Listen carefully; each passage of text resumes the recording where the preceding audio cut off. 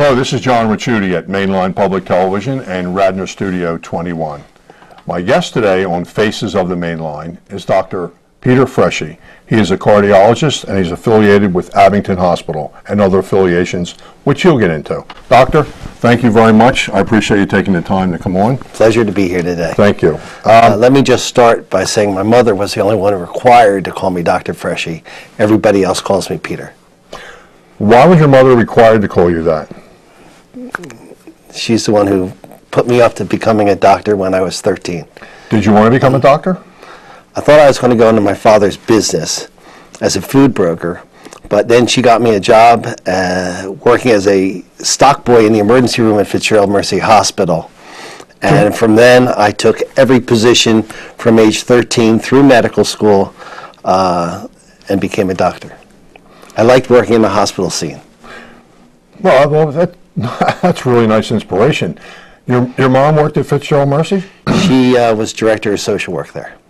Really? God bless you, and God bless her for inspiring you to become a physician. All her kids became socially conscious. Terrific. That's really nice. I'm going to ask you first, what type of do you practice? I'm an invasive cardiologist. I'm in a practice with 21 cardiologists. We cover Abington Hospital, Jeans Hospital, Fox Chase Cancer Center, Holy Redeemer Hospital, and Aria Torresdale. What inspired you to be, and I've asked other doctors this, why a cardiologist? Well, it's the most important thing in our body, but seriously. When I decided I wanted to become a doctor, I always was told that you had to be a good medicine doctor. You had to know internal medicine to become good at anything. So I really became, through medical school, I specialized in internal medicine. But then while I was in medical school, a third-year student, I got a mentor who was a heart surgeon. And then he sort of took on to me, and I was tracked to become a heart surgeon and go to the Texas Heart Institute. And I started a surgical program, but I wasn't happy within months. And I came home one day and I told my wife, I'm not happy and I'm leaving the job tomorrow. By 24 hours later, I had an internal medicine residency. I did my internal medicine residency, and during that I became a cardiologist, and then I became an invasive cardiologist. An invasive cardiologist does general cardiology, takes care of patients from general cardiology issues, but I also do cardiac catheterizations. I do technical procedures to open up arteries. I open up valves. I do state-of-the-art procedures on patients. State-of-the-art? That means up-to-date. No, I know what that means. I know what you mean by that. I know what state-of-the-art means. I do simple cardiac catheterization diagnostics. I do simple and complex coronary interventions to open up blockages. I open up chronically occluded blockages through really specialized techniques with tools that are now available that weren't available 10 years ago. I work with a structural heart team working to do transaortic valve replacements on patients that are intermediate or higher risk for surgery, that patients that are in their 80s with other medical issues, that surgery would be more complicated and have higher risk. And in the last year, I started doing a procedure called the Watchman left atrial appendage closure device, which treats patients who are not good candidates for blood thinners for atrial fibrillation. So right there, we've covered the whole gamut of cardiology, which is full. Someone comes to you. How does someone get to you? I mean, they already know that they have an existing heart condition when they get to you. Is that right? I don't have to put a flag out on the street and wave people in. Patients, as they get older, start to have symptoms. Symptoms of chest pain, shortness of breath, rapid heartbeat, and those generally are, they get them into the system of doctor's office, a primary care and internal medicine doctor, for evaluation. And I'm in a big group of cardiologists, and we have a good reputation, and patients come to us.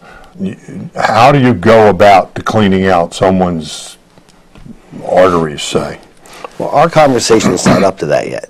Our conversation is they've come in the door with some symptoms, chest pain or shortness of breath, and I have to be a diagnostician. I have to be a detective to try to figure out what their issues are. There are blood tests that help us, their cholesterol numbers, their family history, are they a smoker, what does their electrocardiogram look like. They can have an ultrasound of their heart to look at the valves, to look at the squeeze of the muscle. So there's non-invasive studies that patients get. And then oftentimes, then they'll come for a heart catheterization. And through the wrist or through the leg, if there's a pulse, I can usually get a catheter up into their heart to define the pressures in the heart, to define the anatomy of the heart, and diagnose the issue. Is it a coronary artery blockage problem, a narrowing problem? Is it a valve problem? Do they have a tightly narrowed aortic valve or a mitral valve? Do they have a leaky mitral valve? Do they have a leaky aortic valve? So there's a process to figure patients out, and you just have to think and go through an orderly fashion to take care of them. How do you approach a patient? My success is treating everybody like they're my mother and father, brother and sister. And then when I go that process and go through the medical, the diagnostic issues, history, physical diagnosis, then it's easy to safely take care of patients and figure out what their issues are. How do I do a heart catheterization? I have a laboratory that I work with a staff of nurses and technicians with x-ray equipment, just like you work with cameras. I work with a team of people that help me get the pictures and the procedures completed. Where does the procedure, where is the point of origin where you would go into someone's heart? Generally, for many, many years, we generally did cardiac catheterizations through the groin, the femoral site, where there's a big artery and a big vein. And a lot of times now, when patients have other issues, we're able to access the arteries in their wrist, the radial artery. But every patient is different, and every situation is different. So you have to tailor your procedure to the patient that you're working on and the diagnosis or the disease that you're trying to figure out. You said that there were common symptoms. Are there other symptoms that aren't common? Sure, and that's important because patients have a lot of symptoms, and patients generally try to downplay their symptoms. So patients may have some pressure in their chest, may have some indigestion, they may have some discomfort up into their neck or into their jaw. They could have some discomfort in their arms. This may be with exertion. It may be with rest. They may have shortness of breath. They may have been able to go to the gym and walk 2 miles, but now they can't walk a half a mile. They can't walk out to their car because of shortness of breath or some pressure in their chest or something's not quite right. So it's incumbent upon people who, as we get older, to recognize that our diminished ability to do stuff or what we're feeling may be a real medical issue.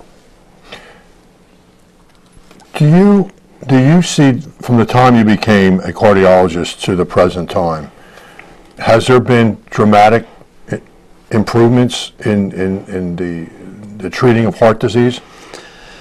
That's an easy question because if you look at all the scales over time, heart disease has really come down significantly. The mortality from dying from a heart attack has gone from 10% to less than 1%. Our ability to open up arteries quickly has dramatically improved. The technology that I have at my hand today is much better than when I started in 1988. I'm getting old. I used to be the youngest guy in the practice doing this stuff. Now I'm the oldest guy in the practice doing this stuff. The technology has changed. People don't smoke as much. So heart disease has come down significantly.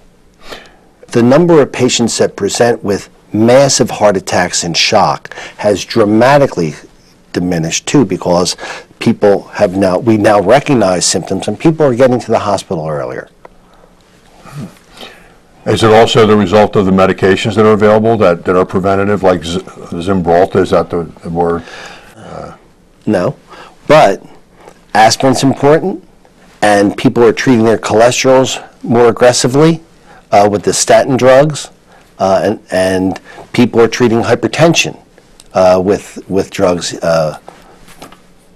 better now. Okay. So all these things are contributing to a diminution of heart disease. I want to ask you a question, and you can, bang me on the head when I ask you this question, but there was some things written that cholesterol was something that was derived by the AMA, and it really isn't what it really is. But you have a different view of it because you see it firsthand. Did you ever hear that theory? I'm not sure exactly what you're getting at, but I'll tell you this, that for years, cholesterol is really important. People need to have low cholesterol numbers. Okay. And the statin drugs help. And the guidelines that are out have gone down over time, from a guideline that said a total cholesterol of 200, then 150, and then 100, and now we break it down. But there's a number on the cholesterol, the bad cholesterol number, that I've always treated my patients to try to get that number as low as possible. In my letters, I say, I want the LDL cholesterol to be abysmally low, and that means under 60. And I try to get that through a combination of diet, exercise, and statin therapy. Because most patients, when they come to me, I'm diagnosing blockages. And they've had a heart attack, or they have blockages, or I've fixed their blockages. What do you do to get the person to reduce the cholesterol? What do you tell them? This is what I want you to eat. I want you to go to this dietitian. I think you're talking to a patient as you know what? Is how I'm saying it. I have the same conversation with patients every day. The same conversation. I really want, living in America is good. We have a great country and it's great, and we live really well. Poor people live pretty well too, but we eat a lot of junk.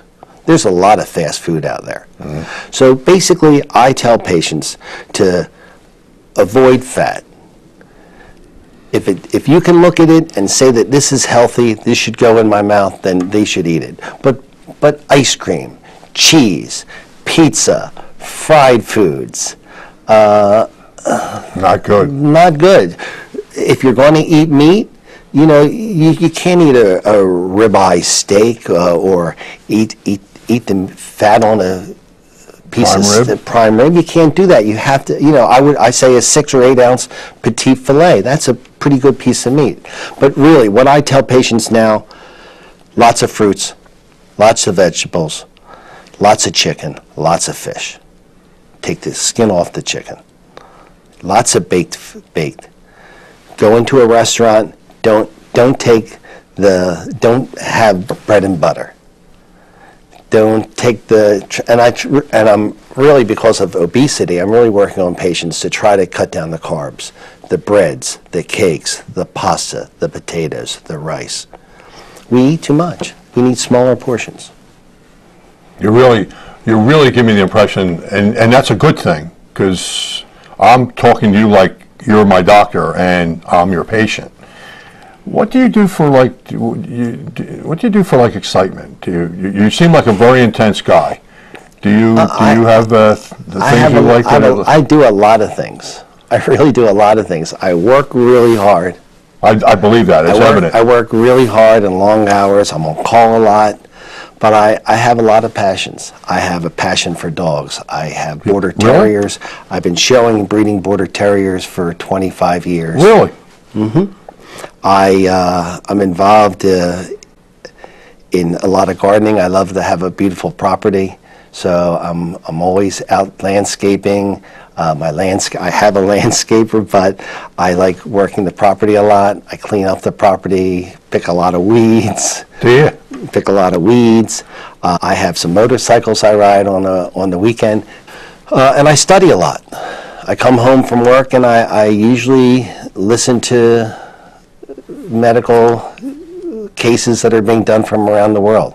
I subscribe to a medical service where I can see live cases or recorded cases commonly on different procedures.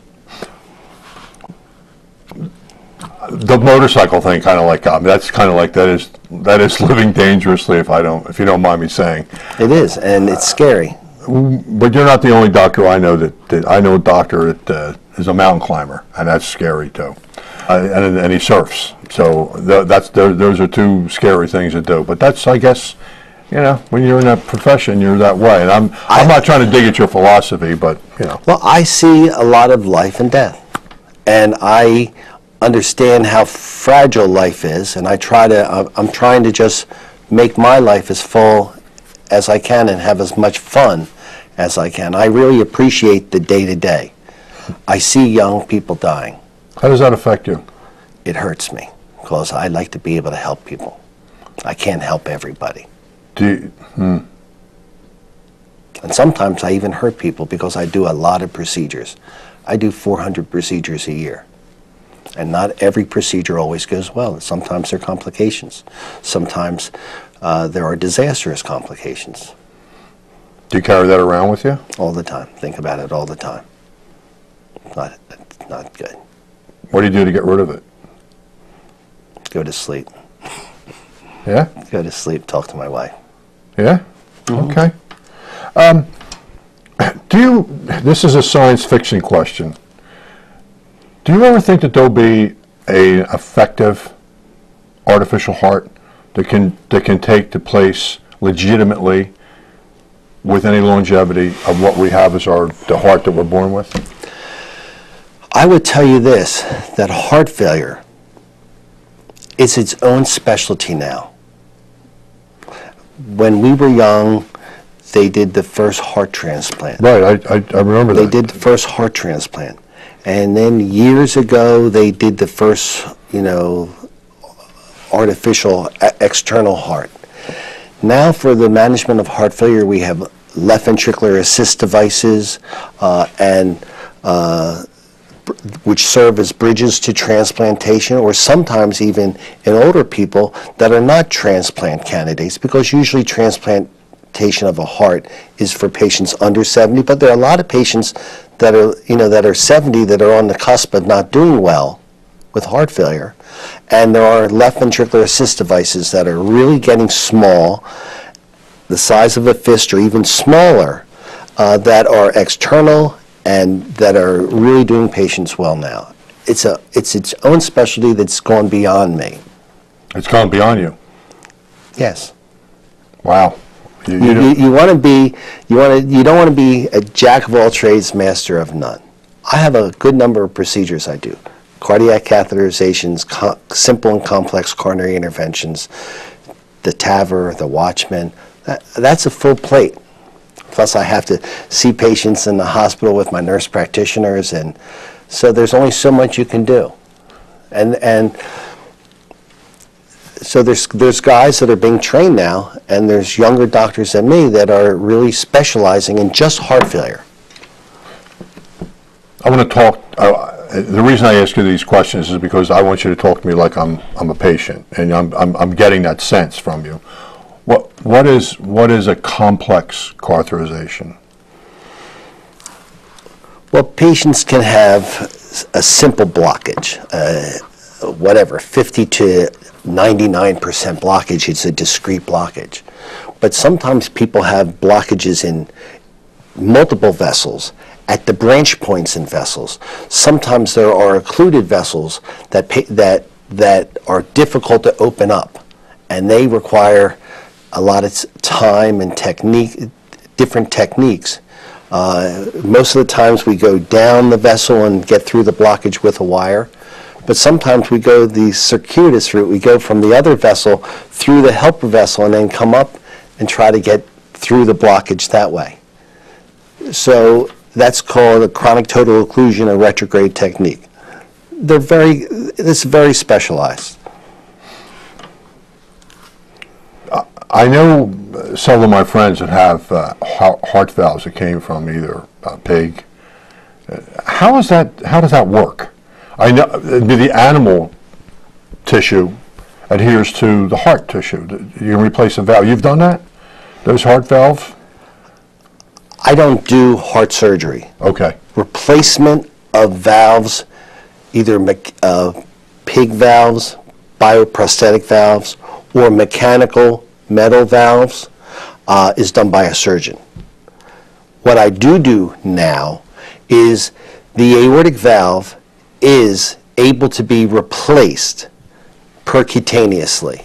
And I am on a team, and commonly each week replace the aortic valve percutaneously. I'm sure there'll be a visual of this, but the valve is compressed onto a balloon. We position it carefully, and we inflate it, and voila, a new valve is in place. Just like that. Just like that. Well, for me, it's I've been working on. I went to Cooper Hospital, which is a very good center, and work with some friends and colleagues for a whole year, just observing and being a part of their team, never touching a catheter or a valve. And then we brought that technology up to Abington in 2014, and we have a very successful program doing really well. What do you recommend to your patients after you've had all their procedures, if you've done a procedure, to go about living your life as normal? I know you've talked about diet. And they'll leave the hospital for whatever their problem is. If their problem is coronary artery disease and I put a stent, or they had a heart attack and I put a stent, or even if they were managed medically for their blockages or their disease or their chest pain or hypertension, they have to take their medicines. They have to be compliant. They have to follow up with their doctors. And then they have to be active. They have to figure out an exercise program. Or a walking program, something to utilize their body and get their weight down and get their bones and joints in better condition. And they have to eat right. And like we said earlier, yeah, it's all of it. And then if they have atrial fibrillation, that's another problem. They have a risk of stroke. Patients that have irregular heartbeats and fibrillation, they need to be on blood thinners generally. So they need careful follow-up, and they need to know about recognizing any bleeding possibilities.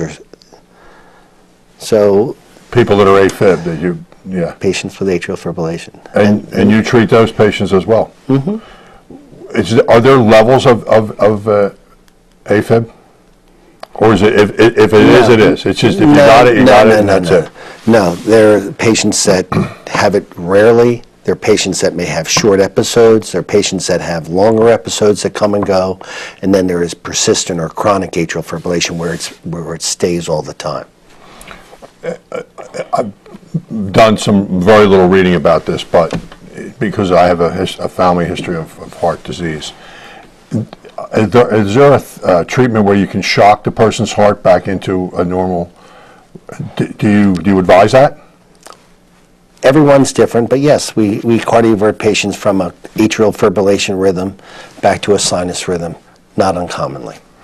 Being in a normal rhythm is better than being in atrial fibrillation. Now, let's get to you. If you have a family history of heart disease, are you doing the right things? Do you have good control of your blood pressure?